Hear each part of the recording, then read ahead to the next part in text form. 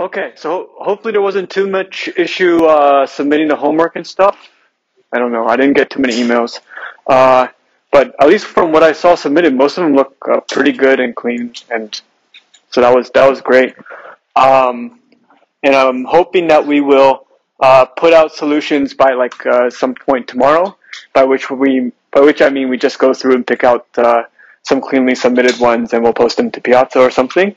So that if you wanted, you have the opportunity to change your solution and get it in time for the late deadline this upcoming Wednesday.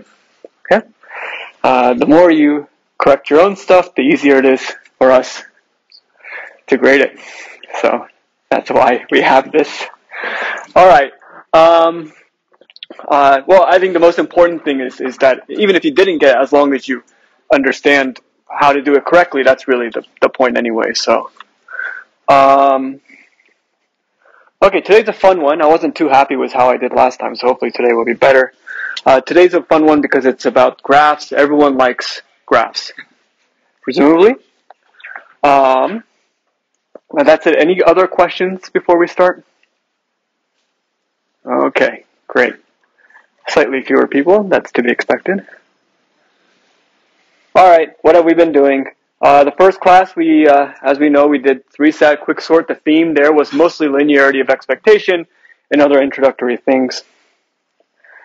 The next class, we did heavy hitters, where we started talking about hash functions for the first time. We also started using Markov's inequality as a tool.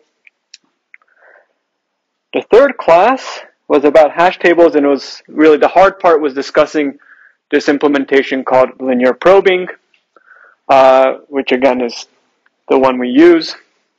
And we had to use some fancier tools. We went from just universal hash functions to k-wise independent hash functions for general k. And we had some kind of fancier thing in place of Markov's to make some things barely work out. Okay, so what's today? Today's mostly about algorithms, not as much emphasis on introducing probabilistic tools. So we're going to be looking at a really cool algorithm for the minimum cut problem. I'll introduce that in a moment. And we will discuss something called the Galton-Watson process, which is this. Well, we'll talk about it when we get there. All right, so I'm guessing you guys have heard of the minimum cut problem before, but I give you, today everything is going to be undirected graphs. So I give you an undirected graph, and the goal is to just disconnect it. Not any particular pair, any pair you want. Okay? So this is a connected graph. If you stare at it long enough, you'll see any node can get to any node. Okay? And the goal is to remove the minimum number of edges so that some pair, at least one pair, gets disconnected. Okay? So, thought I'd ask you guys, and if you've taken one of my classes before and you know the answer, please don't say it out loud. It's not that impressive if you know it. All right. Here then is an instance of a problem. There are, 12-ish nodes. It's a pretty small graph. Well, that said. And so my question to you is, what is the size of the minimum cut in this graph?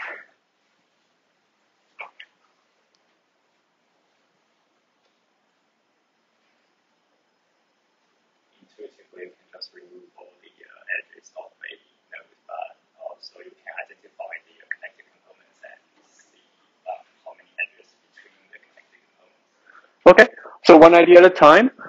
So one idea was, so for any particular vertex, let's say this one on the right, you could always remove, all 5 edges incident to that vertex. That will certainly split off that vertex. Okay, so the minimum cut is always at most the minimum degree of any vertex. Good. That's actually a very useful fact. But of course, maybe you can do better, right? I wouldn't teach you a whole class about inspecting degrees. That was no fun. So now your second idea or second suggestion was something about we can look at the connected components, but this graph is connected, so that's just one connected component. You want to look for clicks? Finding clicks is MP hard, and it's like one of the hardest ones. You can't get any constant factor approximation. Can anyone beat what appears to be 5?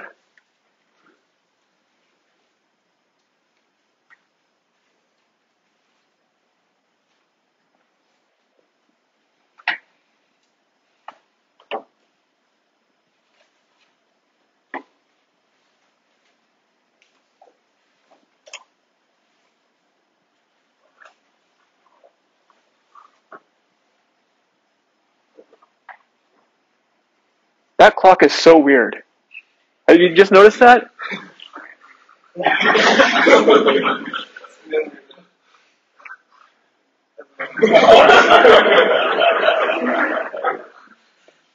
Alright, anyone beat 5? You apparently have an infinite amount of time.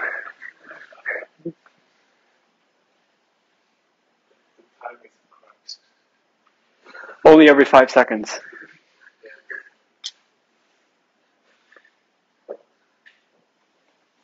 Yeah.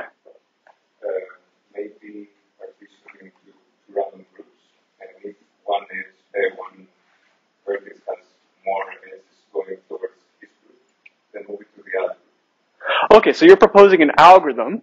Okay, so this algorithm just, I guess, randomly split them in half, and then maybe do like a local swapping where if this vertex kind of has more neighbors over here, then we'll throw them over there. Yeah. Fine. During this process, maybe we can prove that we can have at least half of the edges. Oh. So this is, I've seen this kind of algorithm used for other problems. I don't think it'll quite work for this, although I can't quite articulate why very easily. But that's an interesting idea. Anyhow, but for this particular instance, this particular silly graph, did anyone do better than 5? Sometimes people get this. Have people lost interest in doing better than 5? That's also fine.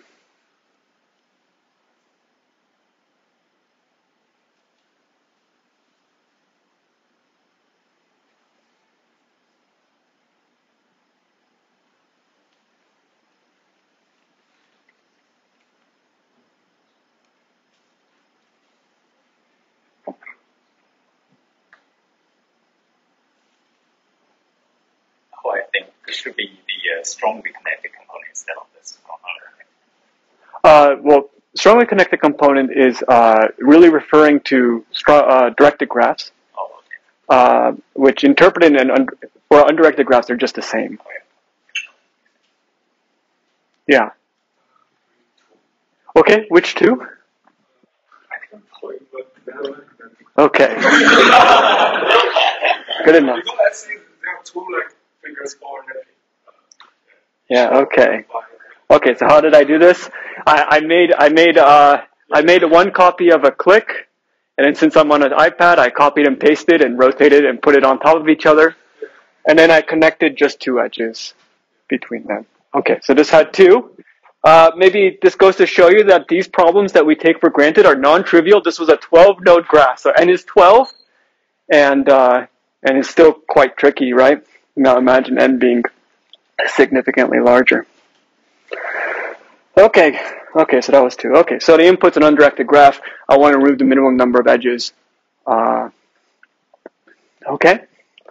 So we had one randomized suggestion, but for computing minimum cut, although I'm not confident it'll work. That said, using just your undergraduate algorithms background, how might you solve the minimum cut problem? So not trying to do anything randomized. Yeah. Okay, we can use max flow, and how in particular?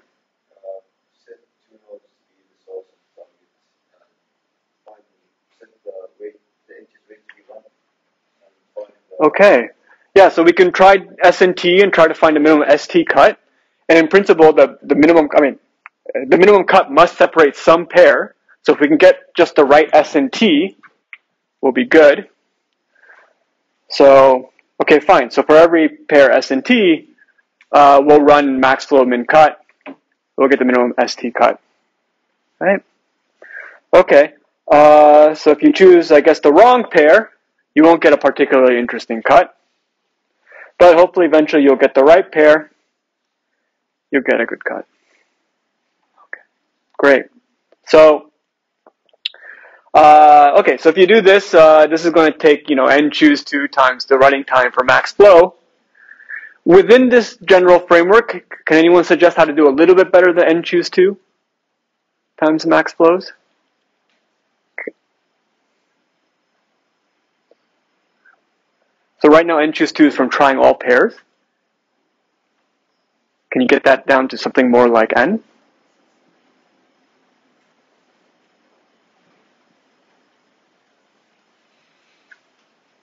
Yeah. Yeah, especially since, so we just fix S, and then we'll try all the different T's, right? So S, whatever you pick is on some side of the minimum cut, and now you just have to get a vertex on the other side.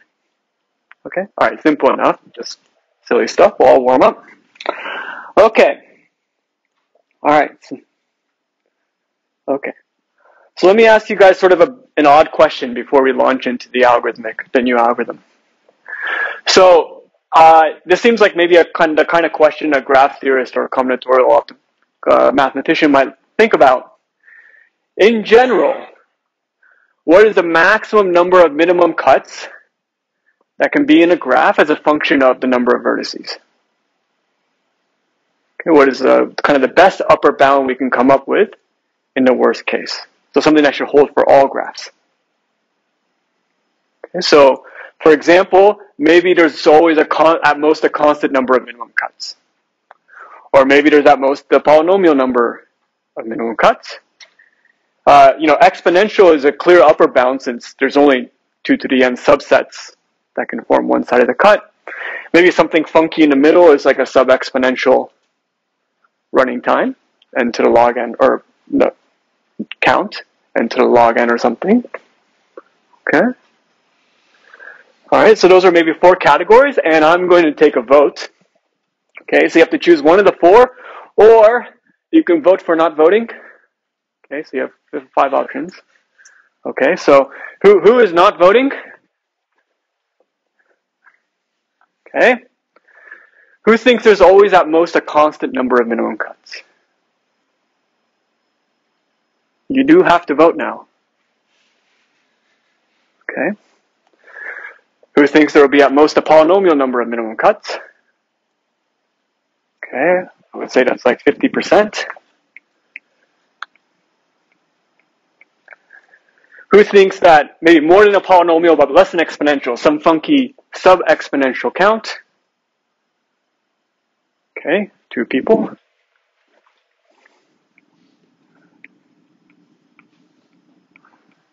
And who thinks there could be an exponential number, so we can come up with graphs where you really have to try all subsets.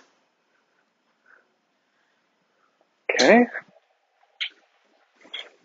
25%-ish. Okay, all right. So somewhere down here we have our last category of liars.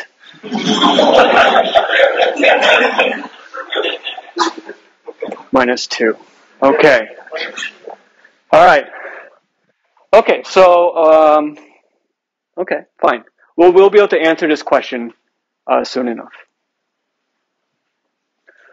Okay, so here's the algorithm we're going to look at. It's sort of an odd algorithm. Okay? So the algorithm we'll study, we'll start with some graph, and we're going to repeatedly, and I'll have some pictures to kind of walk us through this in a moment. We're going to repeatedly pick one of the edges, and then we're going to kind of contract the 2 nodes between that edge. So we keep shrinking edges, and that reduces the number of vertices in the graph until there's only 2 vertices left, and that kind of corresponds to the connected components in the original graph, and that's the cut we return. Okay. An equivalent version, okay, would be, at least for unweighted graphs, you have to make some adjustments if it's weighted, is we're going to assign a random number, say between 0 and 1, to every edge. Okay. Then we'll build the minimum spanning tree, like in greedy order. So we'll keep adding the smallest weight edge. Okay. Now, as you build the spanning tree, imagine, the last edge will connect everything. So right before the last edge, you have two connected components. And that's what will output as the cut. Okay, so if you think about it, it's actually kind of doing the same thing, because you're sort of adding edges in random order to the spanning tree and building out the connected components in random order. Okay, so adding to the spanning tree corresponds to contracting the edge. Okay, so I thought we could simulate this. If anyone has their laptop out, apparently half of you, can pull out a random number generator somewhere on the internet. Okay, and I don't know, numbers between 1 and 100. We'll assign edges. We'll put numbers on all the edges and see if we indeed can get the minimum cut of this graph. So obviously the minimum cut is just this middle edge, right? So this is sort of the easiest possible thing. So it's a little bit contrived, but still, it's fun. Okay. Anyone find a nice number generator with a good seed?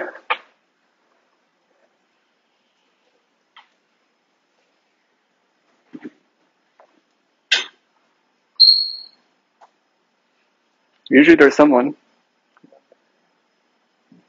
All right, ready? Okay.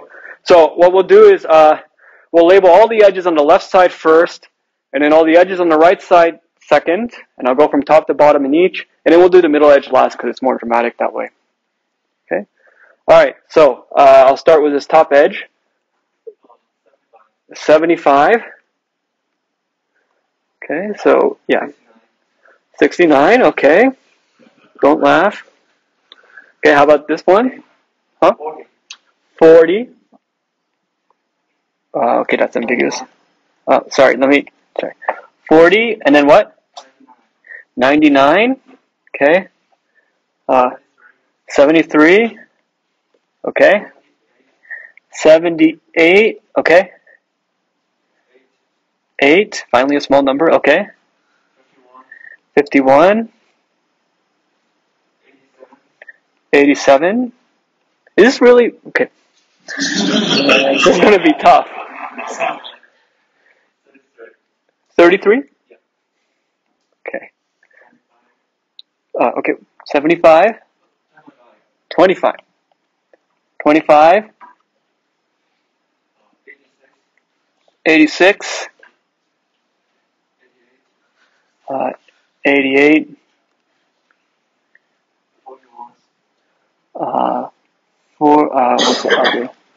41?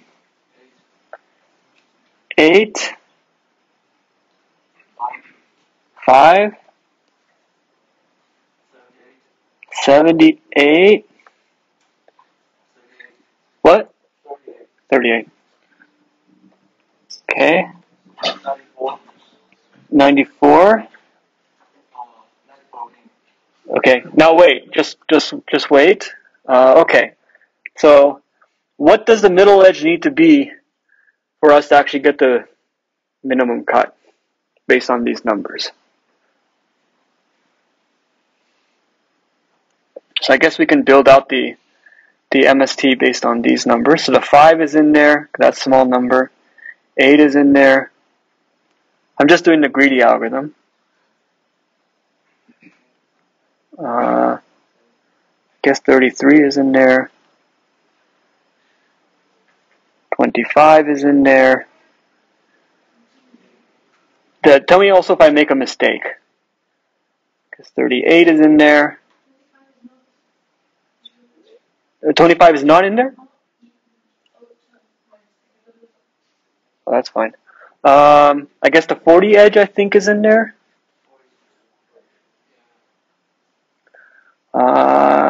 51? No, or 40 is in there. Your guys' favorite edge. Okay. Is that it?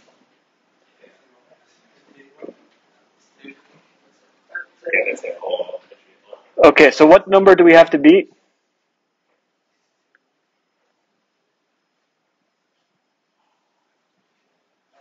I think we have to beat 69. Is that true?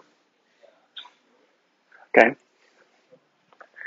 All right, so if the last number is less than 69, we'll actually get the minimum cut. If it's bigger, then we won't. Okay. What is the last number?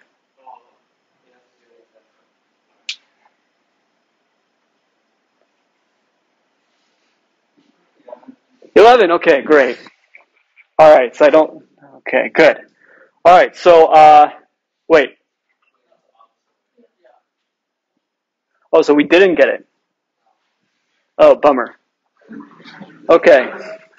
So it didn't work, but you can at least probably see why the experiment is somewhat biased towards the middle edge, right? Because all these extra edges on this side connecting up this graph and adding a lot of connectivity over here is just kind of increasing that or lowering that threshold for how big the last edge should be.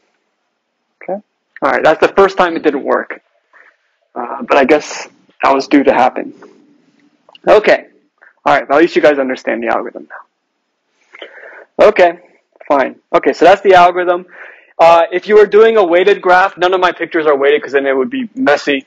You would, instead of sampling an edge uniformly at random to contract, you would sample in proportion to the weight and contract that edge.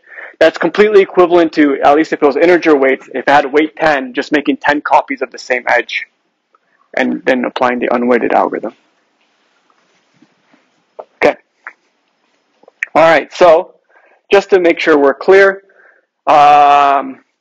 when we quote unquote contract an edge after sampling in the contraction version, we did the spanning tree version together. But I'm going to take U and V, combine them together, and then some of the edges kind of collapse. So that edge was weight 3 is coming from one edge of weight 2 and the other edge of weight 1. Okay, and of course that's not so hard to do, and rename some vertices and you have another graph. No big deal. Okay. Okay.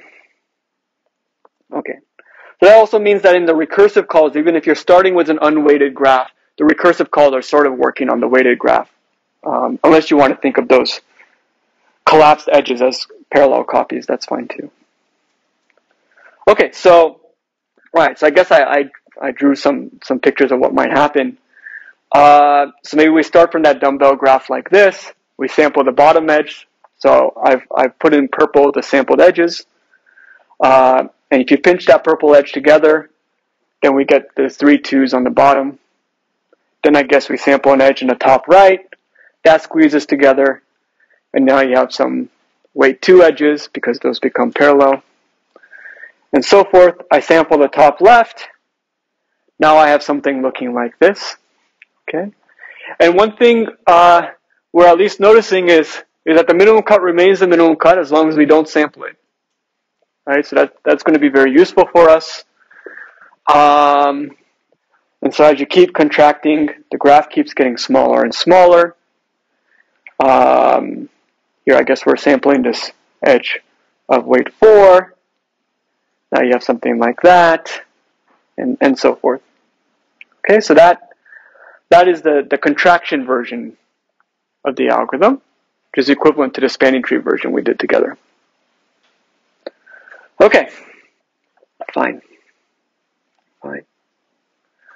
All right, so let's analyze. I think we all agreed, first of all, this is a ridiculous algorithm in some sense. Okay, so it's going to be fun to try to show to what extent it works. Okay, so here's how we're going to analyze it. I'm going to fix a particular minimum cut in the graph. I guess I'm calling it C star here. And the question we want to answer is, what is the probability we output it? Okay. I'll note that the running time itself of this experiment is basically linear time if you do it correctly. It's not so hard to sample and squeeze an edge and keep on going. Okay, so what I'm really interested in is what are the odds that this thing even works? Otherwise, it's pretty fast. Okay. All right, so the first observation we've already made, if you contract an edge that's not in the minimum cut is still a minimum cut. Okay? Because really what contracting an edge do is sort of takes out of contention some of the cuts, right? Once an edge is contracted, that's like, oh, they can never be separated, those vertices anymore. Okay? So just reducing the number of available cuts. Every cut in this contracted graph, I could kind of uncontract all the vertices and obtain a cut in the original graph. Okay, so a minimum cut down up there will still be a minimum cut down here, as long as I avoid sampling from the cut. Okay, so we're going to output the minimum cut as long as we never sample from the minimum cut. So my goal is to get all the way down to 2 vertices without hitting the minimum cut. And so that's really how we're framing the analysis. Okay, I'm going to let lambda denote the value of the minimum cut. Okay. All right. Okay. Here's our first lemma. It says that, so I'm summing over all the edges, the capacity of the edge, like the weight of the edge. Right? It's flows and cuts, so I did capacities. It's saying that the total weight of all the edges is at least lambda times n over 2. That's very good for us, right? Because I want to make sure I don't sample from the minimum cut. So it's saying that lambda represents only like a 1 over n fraction of all the edges out there by weight, or 2 over n. Okay, so that's great, but we have to prove it. And you guys may be able to guess why. It's actually implicit in some comments made by you guys earlier. So the question is, why is the weight of the minimum cut at most a 2 over n fraction of the weight of all the edges? Why is it really small?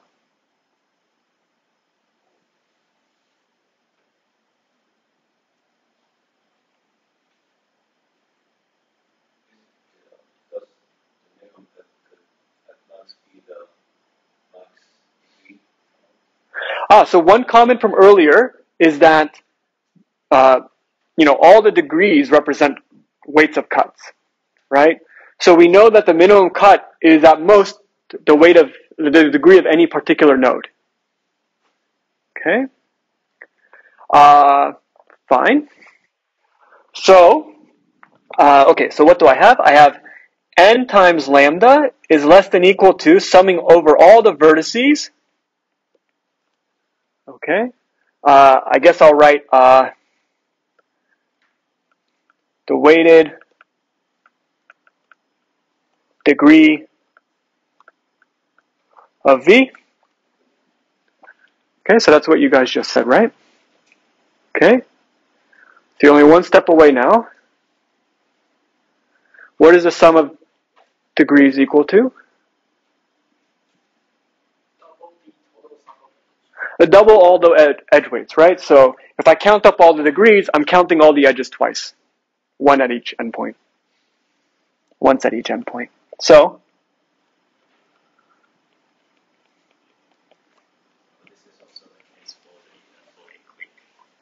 this is also the case for a clique. Well, we proved it for general graphs, right? So,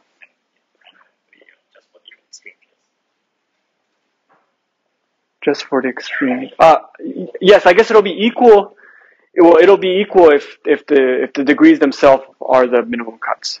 So I guess that's also true of a cycle. Okay. So this is actually a very simple observation in some ways, right? We're just counting and saying, oh, the minimum cut is at most the weight of a vertex degree. No big deal. But it's very strong because it's saying that there's roughly only like a 1 in n chance that we sample the minimum cut if I choose an edge uniformly at random. That gives us a lot of hope. Okay, so if we know this, then as I said, the claim is that the probability that we sample a particular edge in a fixed iteration is at most 2 over n. Yeah. The V is all the vertices. And then lowercase v, which looks a lot like uppercase V, is one particular vertex, but smaller. Okay. All right. Okay, I guess we already said this out loud, so I won't belabor it. Okay, so the probability that in a particular iteration, let's say there's n nodes left. Of course, there's n nodes initially, but later n might be a smaller number, right? And we're sampling in proportion to weight. Okay, so it's the weight of the minimum cut divided by the weight of all the edges in the graph, okay, which we just showed is at most 2 over n. Okay, so in fact, the odds of hitting the minimum cut in the first iteration is pretty low. Like you're probably not going to hit the minimum cut if n is very big.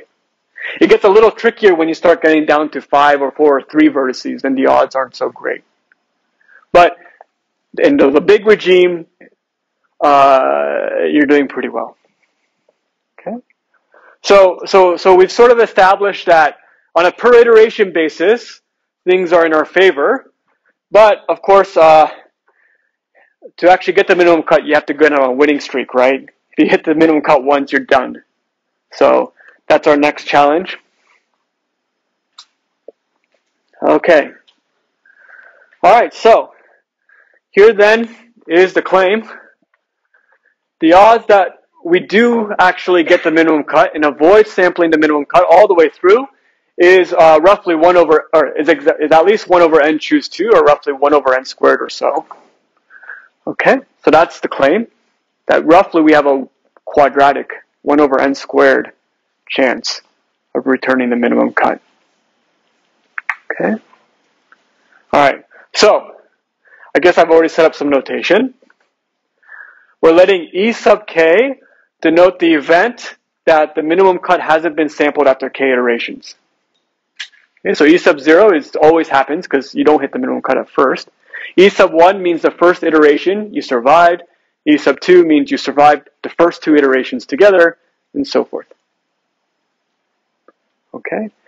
And so what I want to show is that after I contract n minus 2 and there's only 2 vertices left, the odds of surviving is 2 over and choose 2.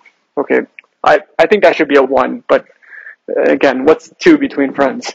All right. Let's hope that's correct, but we'll figure it out as we go along. Okay, so does the claim make sense and the notation make sense? Okay.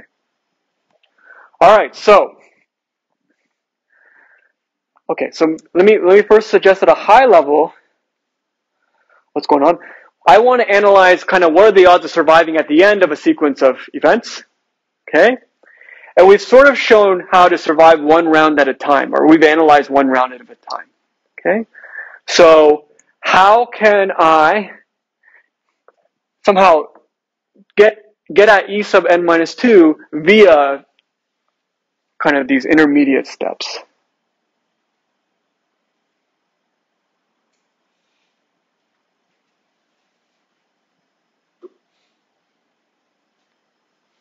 Yeah.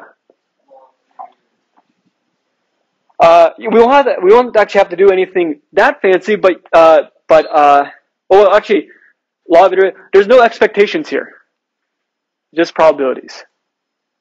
So,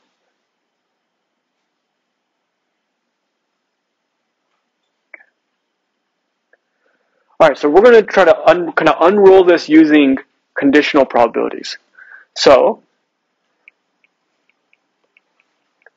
E sub n minus 2 is equal to, well, given that you survived the one round before times the probability you survive. Okay, so what is this saying? The probability I survived to the last, or survived through the last round is equal to the probability that I first survived all the way up to the round before the last or something, and then I survived one more round. Okay? And of course, why end there?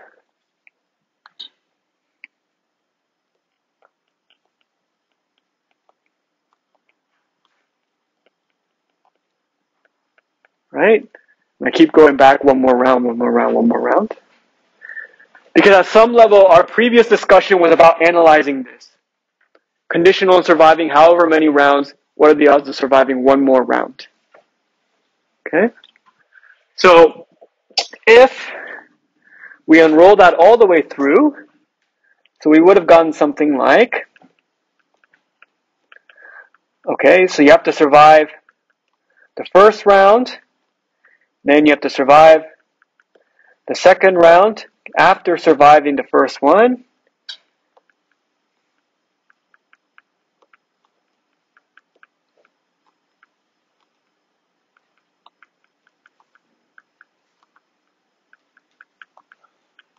Something like this. Okay. All right. What is probability of E1? So what is the odds of surviving the first round? An upper bound?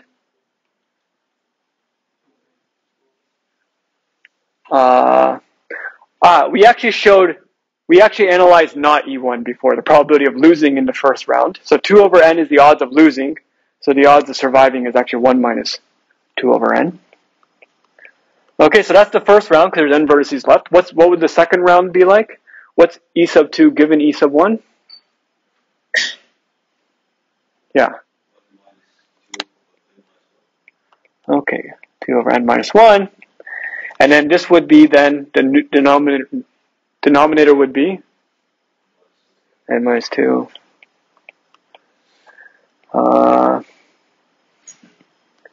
And then this would, I think, be 1 minus 2 over 3. Hope I'm right. Okay, all the way through. Okay. All right, looks complicated, but remember, each of those little events were, again, the very simple observation that the minimum cut is smaller than the degree. Okay. All right, so if I kind of write this out, I would get like n minus 2 times n minus 1. Nope, that's wrong. Times n minus 3 times n minus 4, all the way down to 1. In the denominator, I would get n times n minus 1 times n minus 2, all the way down to 3. Okay. So what does that look like? Well, I guess the fancy way is to write, oh, that looks like n factorial, except you're dividing by, you got rid of the last 2. And up here we have n minus 2 factorial. Okay. Which is 1 over n choose 2. So it turns out the math also works out very cleanly, notationally. Okay. Yeah. How do we know we only have one edge in the minimum cut? We don't. Then how can we proceed up to E sub n minus 2? Those are vertices. N is vertices. So it's how many vertices are left, and when there's 2 vertices left, that's when the graph algorithm's done. So it's how many edges we've contracted. The point is that the number of kind of vertices left in the graph is going down by 1 each time. The key claim starts here, that lambda is at most a 1 over n fraction of the weight of the edges in the graph. That has nothing to do with the number of edges in lambda. Okay. Other questions? Something magical has happened. Okay. Great.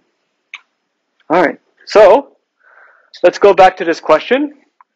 Half of you said polynomial.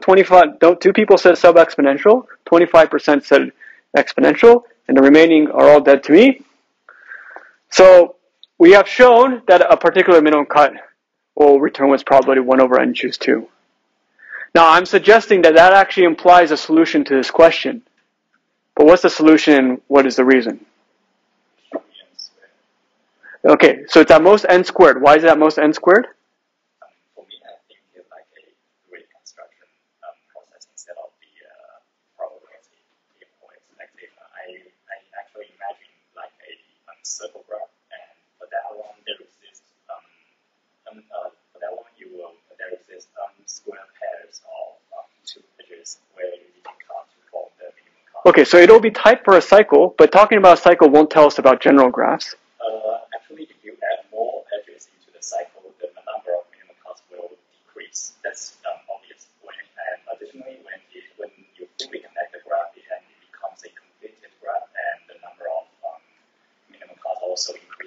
So what if you have a graph that doesn't contain a Hamiltonian cycle? That would be trouble. That would be true. Okay, fine. All right. So, but n squared is a good idea. But why? Why have we shown that there's at most n squared or so minimum cuts?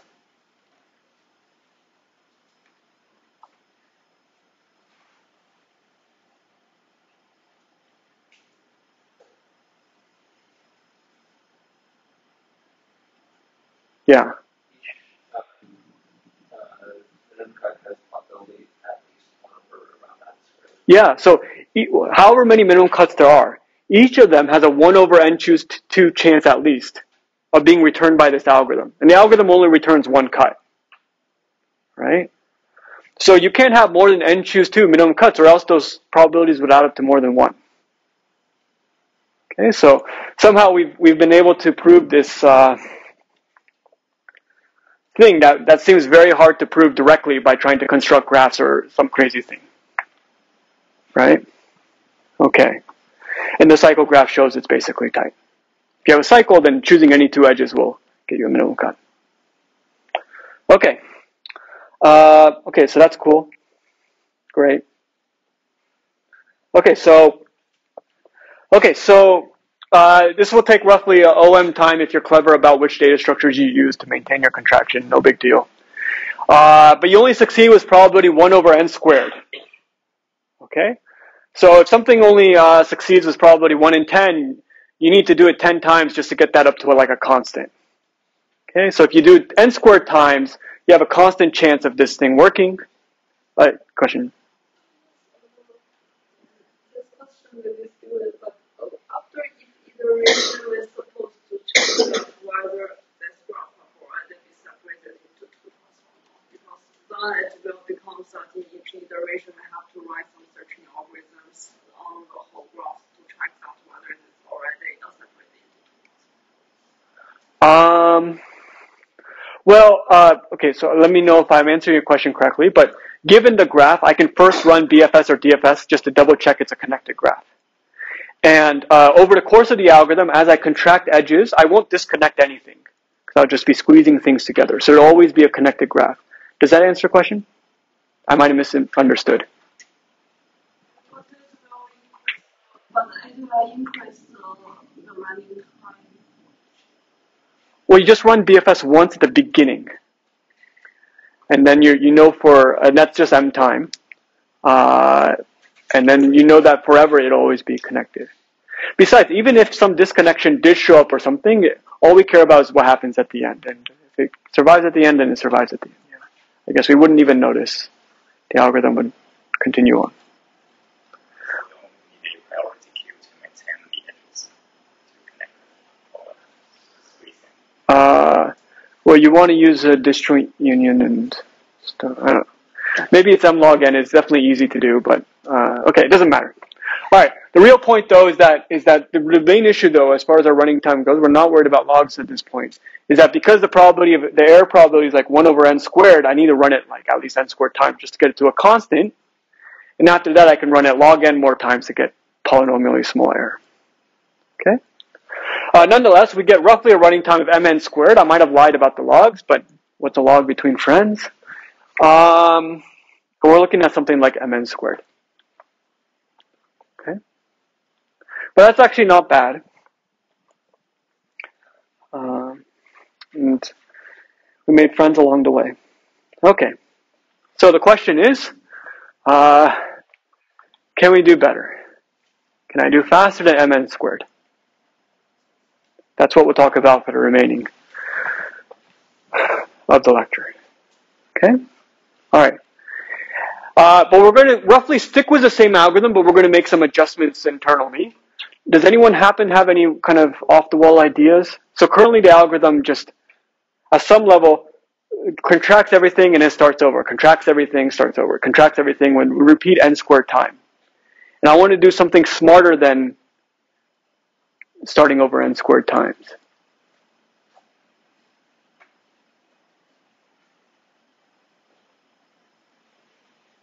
Yeah.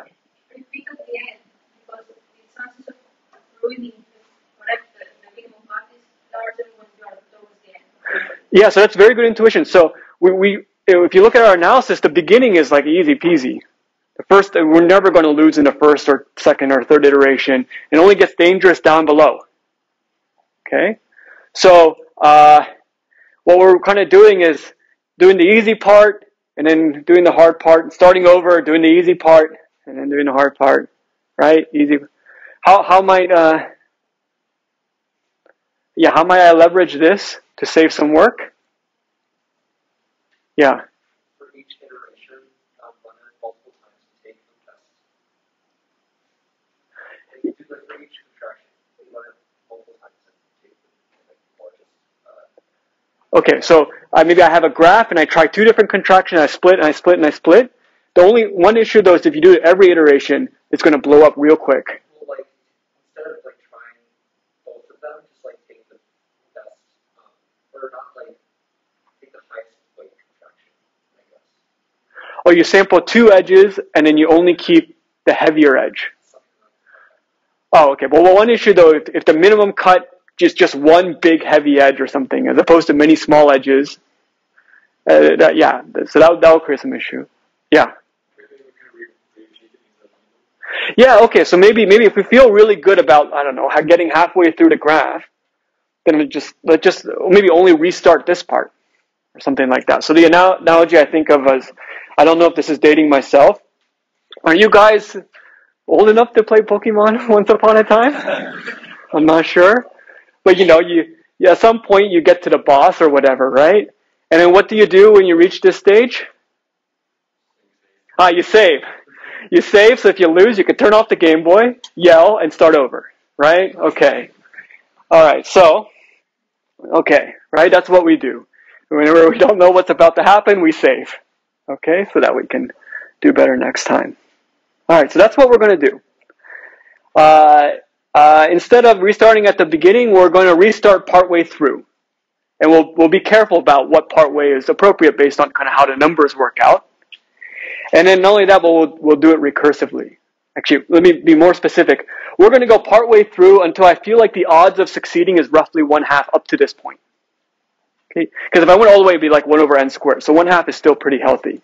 And then we're actually going to use an idea sort of suggested here, okay?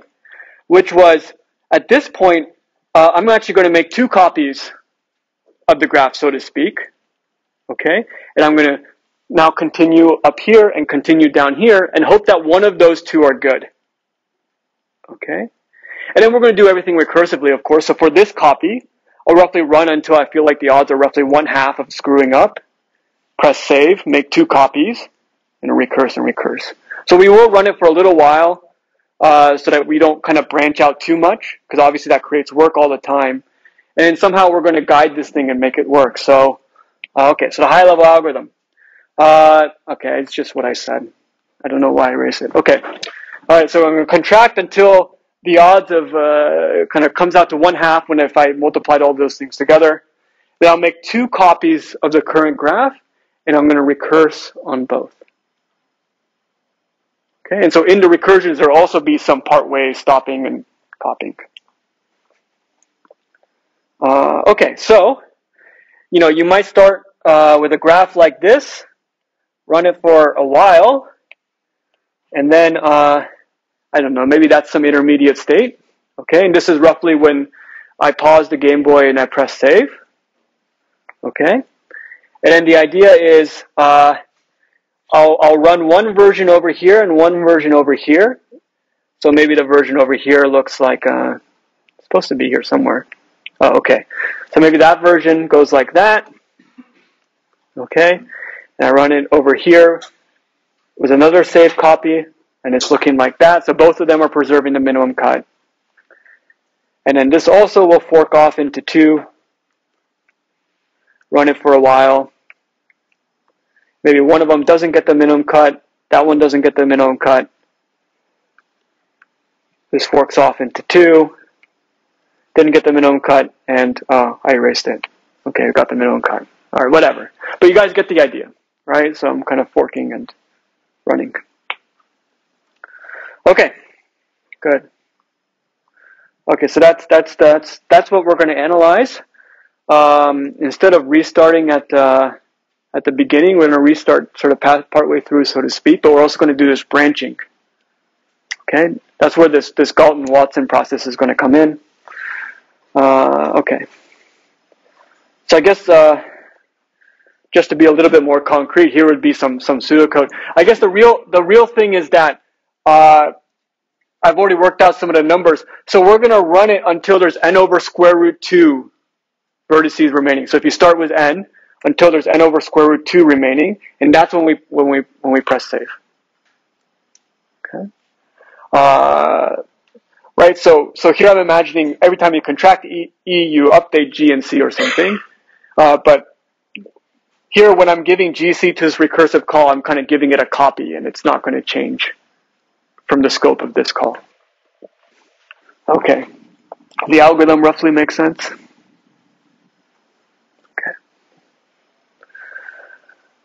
Okay, so the claim is that if you do it this way, your odds of success go from 1 over n squared to 1 over log n or so. Okay, so a big improvement. Now there is some downside, which is that our algorithm is slower because it's forking and it's doing some stuff, and we also have to work harder to bound the running time because we'll have to do some recursion trees. So it's not a free win, but on balance it'll come out in our favor at the end. Okay, so we want to prove that this thing succeeds at least 1 over log n fraction at a time. Okay, and to analyze this branching process, we're going to relate it to something called the Galton-Watson process, which was studied. I think they're actually biologists, population biologists. So they imagine things like, oh, you have a species that I guess you just have one, and they have 2 offsprings, but they have 1/2 chance of survival. Okay, and then you have one of these offsprings, they have 2 offsprings, but each only have a 1/2 chance of survival. And then after 100 rounds, what are the odds that the population has died out or it's still alive? And they might say, oh, what if it's a little more than 1/2? What if it's a little less than 1/2? And they kind of study these things. Okay? So we're looking at a particular special case, partly because we get to make the algorithm, so I can choose one that's nice for our calculations. So the way I'm going to frame it is, okay, let's say you have a binary tree of height k. Okay, so roughly 2 to the k nodes or something like that. And suppose I delete every edge with probability at most 1/2. So these green squigglies are supposed to denote the deleted edges. And I'm interested in what are the odds that there's a path from a root to the leaf. So that's sort of like the population surviving after k generations. Someone in the population surviving. Okay. So the claim, which we're going to first treat as a fact, and then time permitting we'll fully analyze at the end. The claim is that the odds of getting some path from the root to the leaf, so nothing gets deleted along the way, is proportional to the height of the tree. Okay, so full tree, every edge gets dropped with probability 1/2, and then the odds of being able to get to some leaf at the end is proportional to the height. Okay. All right. Okay, so let's analyze this algorithm, assuming this fact about binary trees and deleting edges is true, and at least show why it's kind of interesting. Okay. Does anyone want to take a stab at how we're going to relate the algorithm to the tree?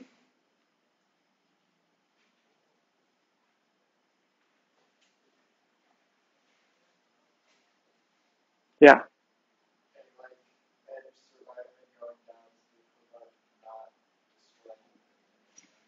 Yeah, okay, so we're going to sort of think of the recursion tree of all those sub-problems.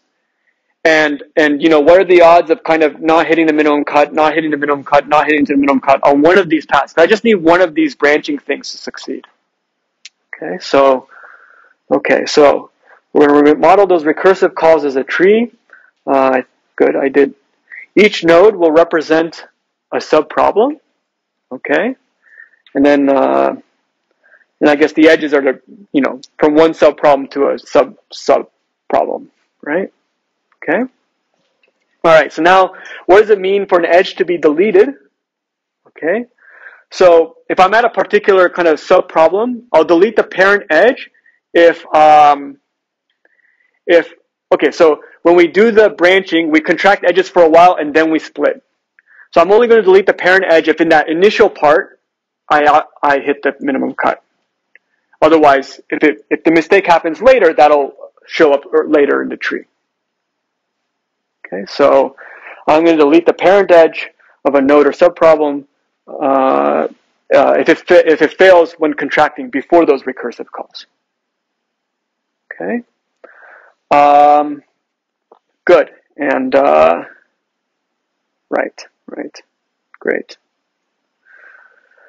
Okay, so now kind of the remaining question then is to try to analyze what is the probability of an edge being deleted, and in particular we want to show it's at most 1/2. Okay. Alright, so all we have to really do is generalize what we've already done. We previously went from n down to 2. Now we just want to go from n to k, or some k, and then figure out what's the right k to make sure things are at least 1/2. Okay, so we would set up everything the exact same way.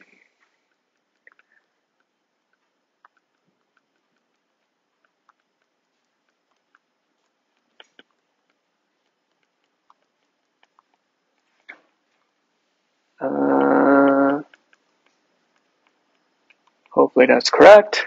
Something like that. And then just like before, we would get something like 1 minus 2 over n, 1 minus 2 over n minus 1, all the way down to 1 minus 2 over n minus k. No, that's not right. It should be n minus k minus 1, so it should be like k plus 1, hopefully,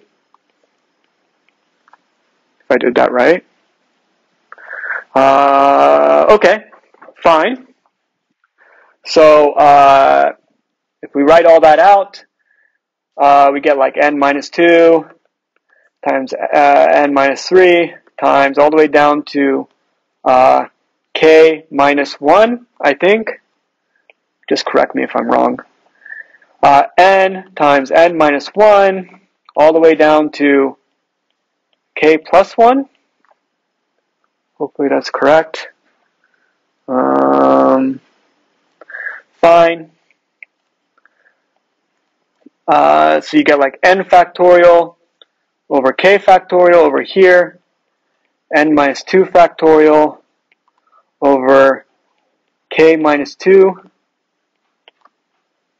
factorial. Okay, so it's like k times k minus 1 over n times n minus 2. Okay, great. So roughly I just want to say, okay, how small can I make k so that number is barely bigger than 1/2? I want my odds of surviving to be at least 1/2. And it's roughly n over square root 2, because you have n over square root 2 times, yeah. Yeah, it should. Shouldn't it? Great. All right. Who's checking? All right. The homeworks will be graded more carefully than the lectures. Okay. All right. So just believe me, if you did n over square root 2 plus 1 and you push it through, you'll get at least 1/2. Okay. Fine. Okay. So what have we shown? So that was already sort of encoded in the algorithm. It was always n over square root 2 plus 1. And we have shown that the odds now of kind of deleting a parent edge is at most 1/2. Like we wanted to be able to use our theorem. Okay. All right. Good. Now, what is the height of our tree, our recursive tree? What is the height of this algorithm up to constants?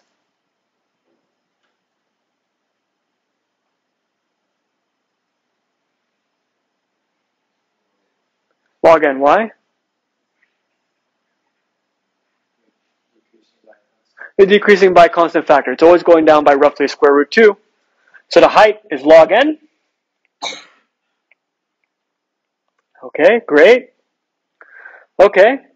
Now if we use that fact, if you can see it in the top right corner, it seems like it's obscured a little bit. But if we use our fact, now what are the odds of actually succeeding all the way through?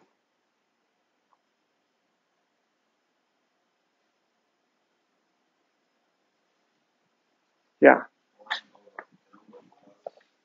1 over what? Well, okay, there's a gazillion paths. There's like 2 to the k paths, right? 1, 2, 3, yeah. Yeah. 1 over the height, which is 1 over log n. Okay. Okay, so that gets us our probability of succeeding. Good. Okay, so this version of the algorithm will return the minimum cut more often than our original version. I guess that's not too surprising because it's more conservative because it's saving and restarting and forking and stuff like that. So this is only compelling if the running time comes out better. So let's figure that out. Okay, so here then is the recursion. So I make 2 subproblems of roughly size n over square root 2. And I spend time roughly proportional to the number of edges, which originally is m in the original graph, but once you get small, in the worst case, it's a dense graph. So if you have n vertices remaining, there's at least at most n squared edges. Okay, at most n squared. Okay, so 2 subproblems of size n over square root 2 plus, say, n squared work to get to that point. Okay, n squared just being an upper bound on number of edges. All right, how do we analyze this?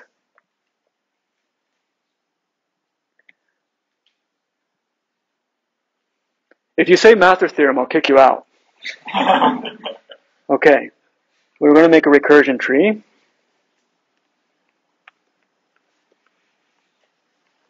Okay, so I start with a subproblem of size n. I get 2 subproblems of size n over square root 2. I get 4 subproblems of size n over 4.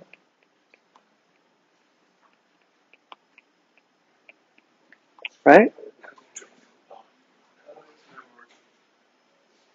What? Oh, yeah, that's how it works. Okay. Good call. And so forth. So at the top level, the total work is like n squared. Right? At the second level, the total work is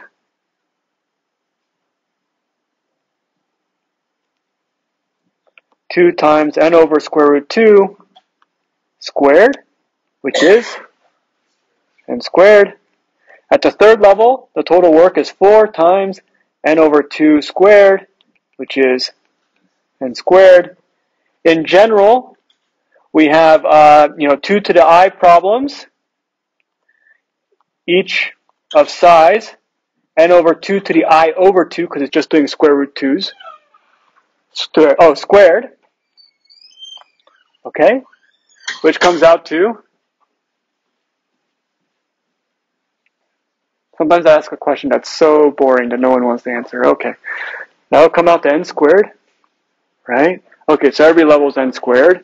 And then what is the height? Log n. Okay. We get n squared log n time. Okay, and it succeeds with probability 1 over log n. Okay, so maybe I have to run it log n times to get it up to constant probability. And now I have an n squared log square n running time. Before we had m times n squared. So we've removed the factor of m. Okay. The only trick we introduced was we didn't really do anything new from a graph algorithm's point of view. We just were more clever about amplifying and saving our progress. It was all from the probabilistic side. Okay. All right. Okay, so that's that. Okay, so all that remains is to prove this, and this is maybe, yeah. So do we count 1 over log n as high probability? No. Okay, so if I was more careful. All right, so let me just do this. Okay, so high probability is just 1 over poly n for any polynomial you want, and usually it doesn't matter which polynomial. If you wanted to do n to the 4th or n to the 5th, it only changes things by constant in any situation I can think of. Now, in our case, it takes us n squared log n time, and we succeed. So let me do this slowly. With probability 1 over log n. Okay. Now, if I repeated some k times for some parameter k will determine, okay, the odds of them all failing, okay, would immediately be at most 1 minus 1 over log n to the k. Okay, that's the odds of them all failing. Okay, of course, that's a mess to look at. So how do I make this easier to work with? What's my next step mathematically? We've done this once before. Yeah, okay, so 1 plus x is less than or equal to e to the x for all x. This is the most important thing in this class, including linear expectation. Okay, e to the minus k over log n. So those are your odds of failing, right? And all that's happened is that mathematically this is more convenient because the k is right next to the log n. So now I know how to choose k however I want. So if I wanted this term to be at most 1 over n squared, what should I make k?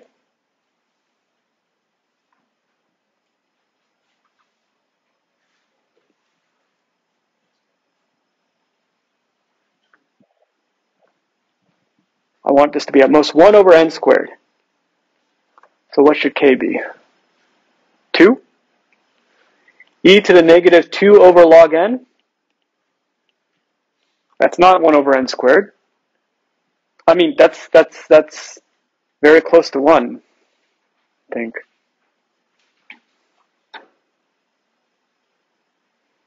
It goes to 1 as n gets big.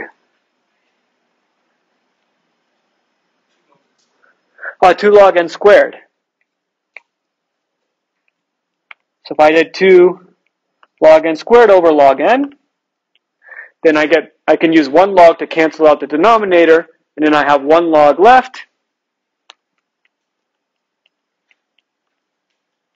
I guess I should have used natural log instead of log, but that's okay. And then you get your 1 over n squared. Okay. All right. Okay, good. Okay, so what this does tell you is that once you get the probability of error down to a constant or down to 1 over log n, you can start ramping things up pretty quickly. And you usually only have to pay logarithmic factors to get polynomially small error. Okay. All right, so let's do this as much as we can. This particular fact, this is an important fact for us. So again, the setup is that you have a binary tree, complete tree of height k, delete every edge with probability at most 1/2. What are the odds that we can get to the root? For us, that represented what are the odds the algorithm succeeds. Okay. All right, so this is one is maybe less fun. This is more technical. Okay. So how we're going to set it up is that for each level I, so level 0 is the root, level 1 is one level below, and so forth. Let's say that p sub I, how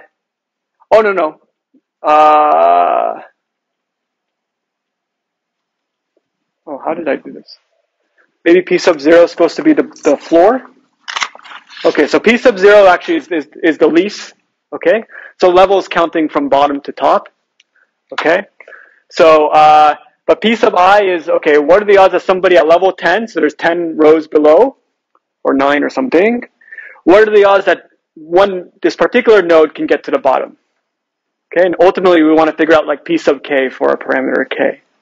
Okay, so we'll start with p sub 0. So p sub 0 is at the leaf level.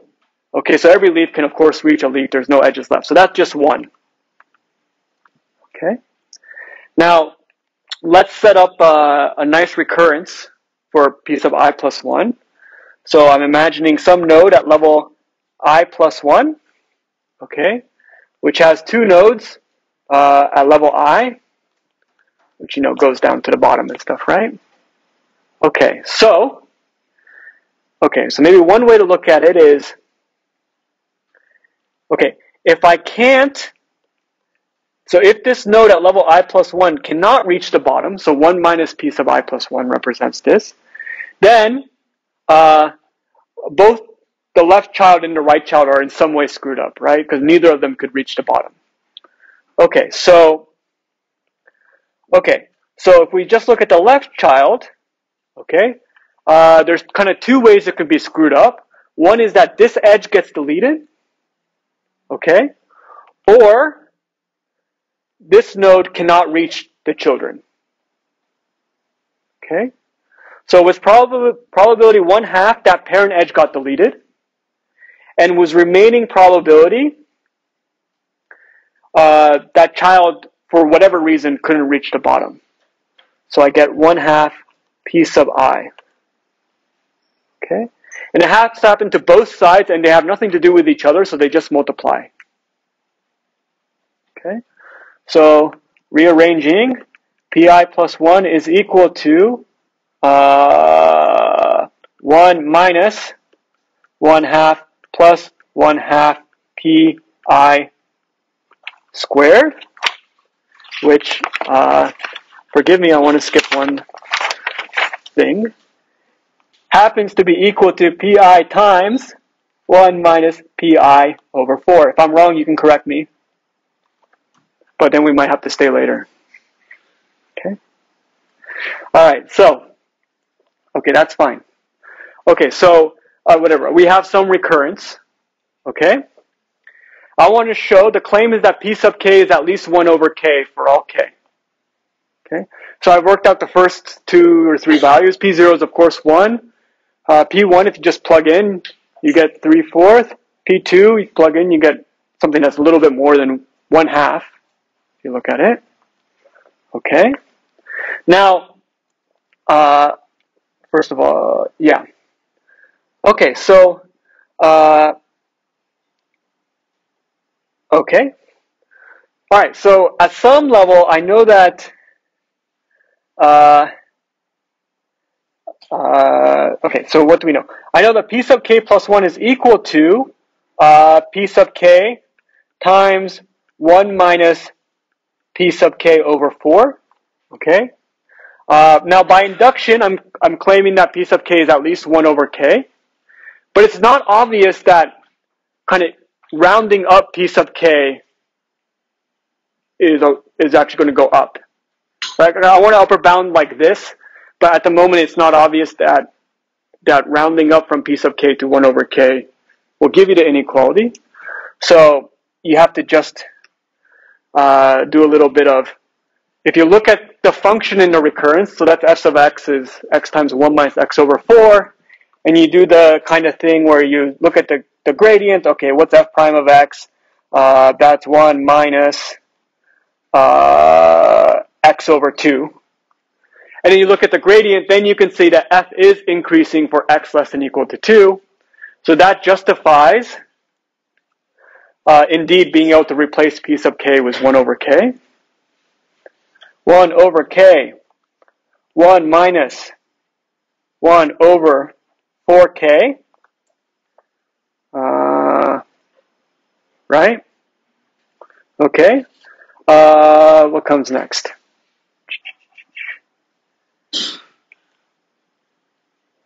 Okay, so this is equal to 1 over k minus 1 over 4 k squared.